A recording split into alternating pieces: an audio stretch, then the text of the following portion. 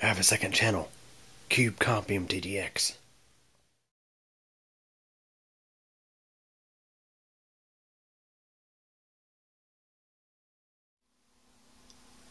Hey everybody, here we have a desktop computer that's in for service. My neighbor found this, I forget where, but it was abandoned. Somebody got rid of it. And this right here brings back memories. Yeah, this came from the Computer Works store, the Goodwill Grid store. Hadn't been to that place in probably over a year. And if you guys are probably wondering why I don't go there much anymore, well, just look at all the stuff. I'm going to have to purge some old stuff before I ever think about going back to that place again. So, this thing supposedly has a Core 2 Duo CPU, 2.93 gig. It was priced back in 2016 for $30, had 1 gig of RAM. Now, looking at this thing, you can tell it's definitely seen better days. If you look at the back of it, we've got both of the expansion slot covers are missing. So it makes me wonder if somebody has parted this thing out. Neighbor wanted me to see if I could do anything with it, perhaps get it running. I do have a system similar to this out in the building, but I think it's an older model. It's a so this one is a crap. I can find it. That'd be nice. Optiplex 780. It's approximately from, I want to say 2008 or 2009. It has a Windows Vista product key on it for Vista Business. So let's have a look inside this thing. Yeah, it's definitely been stripped of some parts for sure. The RAM is completely gone. The hard drive's been taken out, so it's going to need memory. It's going to need a hard drive. CPU does seem to be intact. The heatsink doesn't feel loose. You know, sometimes people will, sometimes they'll go as far as to pull the CPU. And in that case, the heatsink will be loose because it's not sitting on the processor. So, I figured what we can do now is just, we'll pop in some RAM. Let me see if this takes, okay, this takes DDR3. It's, looks like our slots down there are showing 1.5 volts, so it's DDR3. I do have a couple of sticks of DDR3, 4 gigabytes worth. Though I've had some problems with that memory. It's just kind of picky about motherboards and chipsets. But I do have it here. Let's see if it will be enough to make this thing start up. We'll pop one stick in there. Now, of course, I do have 16 gigabytes worth of good DDR3 here from the Mid-Tower Lux before it was upgraded in late 2017, and I have another. Jeez, I think this is I honestly can't remember the size of these modules. I have to take them out, but these were former Mid-Tower Deluxe memory modules. Now, excuse me, these four here were not from the Mid-Tower Deluxe. These were. These? I'm trying to remember where they came from. Honestly, I can't remember. It's been a while, but yeah, they're definitely not that old. Anyways, I'll stick them back in there for now. We're going to stick in this single 2 gigabyte module to see if we can get this thing to start. And of course, we don't have a hard drive, so we won't be checking out any existing OS. But I'm sure this will probably have no problem running Windows 10. Man, this thing is just it has seen a beating.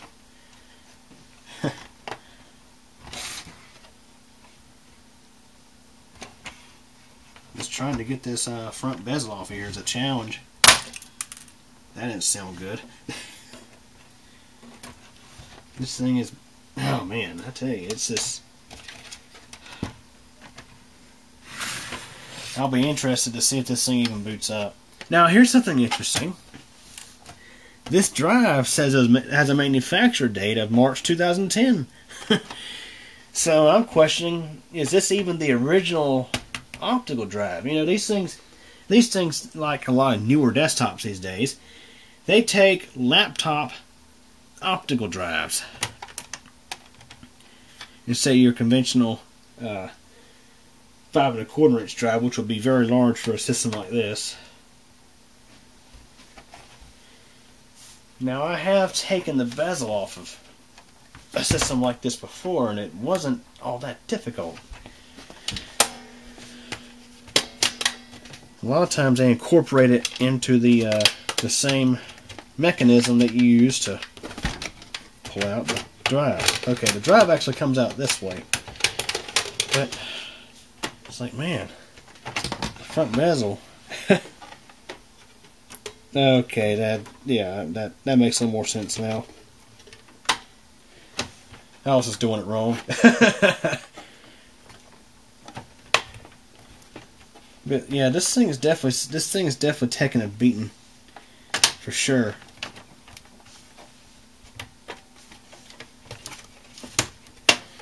Obviously, the guy doesn't care how this thing physically looks. I mean, if it runs, that's all he really cares. So we got the optical drive out of the way, and that's another thing that's not necessary just to test this thing out. We'll just pop it in this slot right here.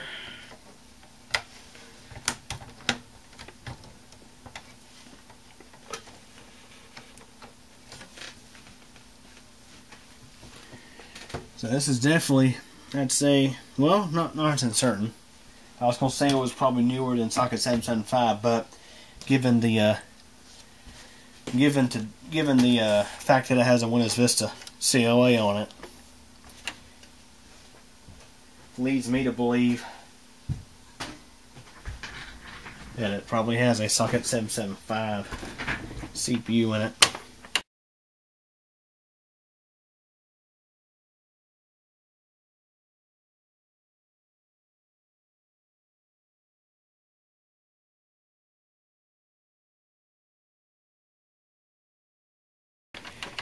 Alright, so we have our stick of RAM in. So let's go ahead and plug this thing in and see if it'll run.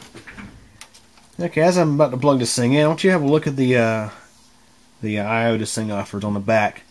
It's kind of a variety of newer stuff and older stuff. I mean, we got our parallel port and our serial port.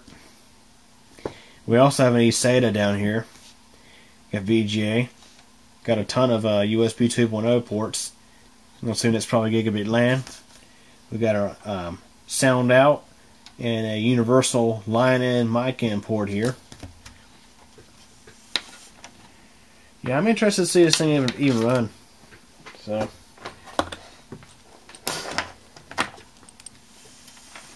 go ahead and get everything plugged up and see what it does. Power supply it has is looks to be a Lite-On manufactured unit. It is, trying to see what the total wattage of it is. Kind of tough reading it upside down. Yeah, that's an 80 plus silver. So it's definitely not too bad there as far as efficiency goes. It offers 17 amps on its 12 volt rail. Yeah, these things usually don't have a lot of, the power supply usually isn't real hefty. Doesn't need to be for something like this. So you can pretty much forget about putting a video card in it. It does offer a slot though. Okay, let's see what this thing can do.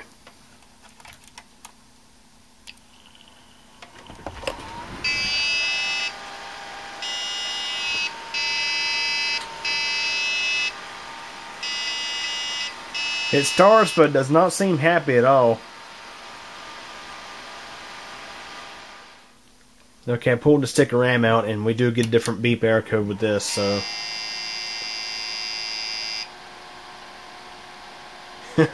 That's a very, very angry sounding beep this thing sounds when there's a problem.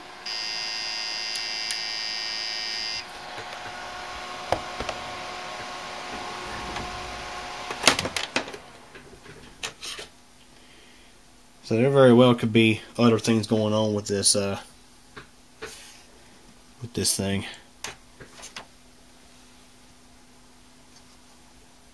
Pop the stick of RAM back in, this time in a different slot.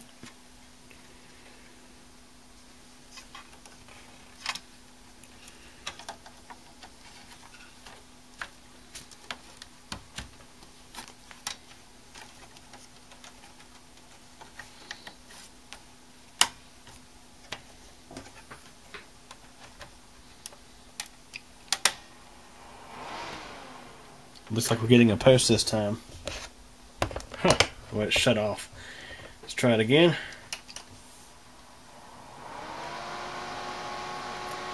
We got life.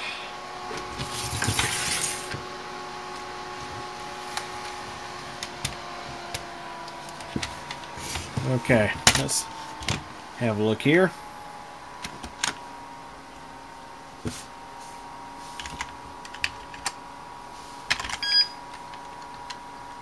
Wasn't quick enough.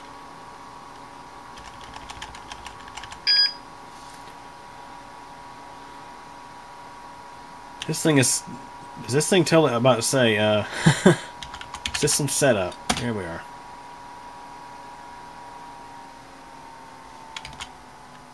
Okay.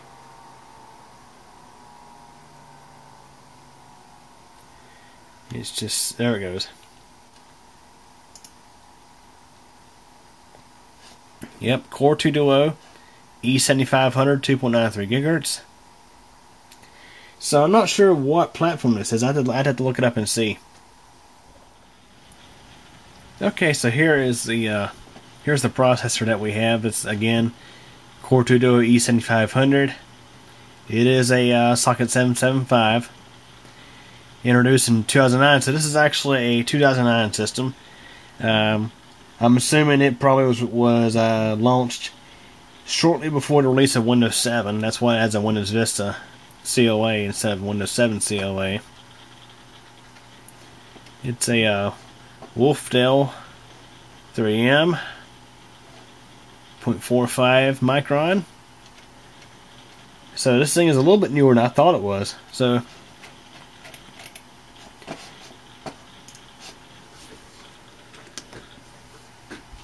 leads me to the question of when did Dell start transitioning their BIOS over to this newer style. It's holding the date for the most part okay. It's probably an hour off because of standard time. Okay, so this thing, let's see. Well, of course, I don't have any drives installed in it.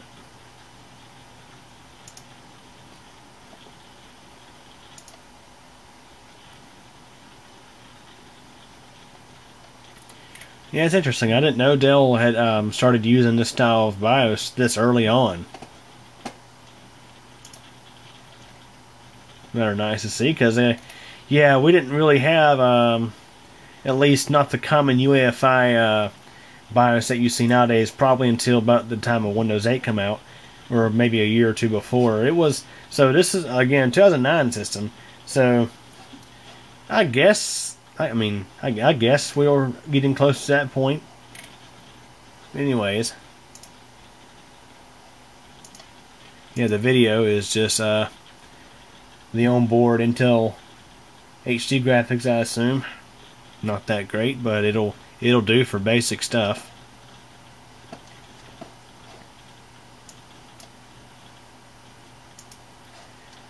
So yeah, I don't think there's really too much more to see here. It runs. To my amazement, this thing's been, well, it's been beat half to death, but still works. And that's the neat thing about these business class Dell machines, is a lot of them seem nearly indestructible. One thing I do like about how Dell designed this machine is, you see this cooling fan here, that helps keep the hard drive cool. Yeah, for one thing, they put the hard drive in a plastic carrier, so you end up missing out on the normal heat sink that you get from your system chassis to help cool the hard drive. So the fan definitely helps, and it also helps cool the North bridge down there as well. So definitely not a bad design there. So what I'll be doing with this thing is I'll be adding some more RAM to it, probably 4 gigs. Give it a total of probably, I'd say, 4 gigs of memory. Slap a hard drive in it, and so I can get this thing going for my neighbor. That way I have a desktop to use. So anyways, hope you guys enjoyed this video. Thanks for watching. Well guys, that's it for this one. But it doesn't have to be. There's plenty more videos on the channel to check out. Also, if you liked the video, please click the like button. And if you absolutely hated it, there is the alternative button as well. But yeah, please subscribe to the channel. I definitely appreciate it. And remember to click the bell so that we get notified of all updates.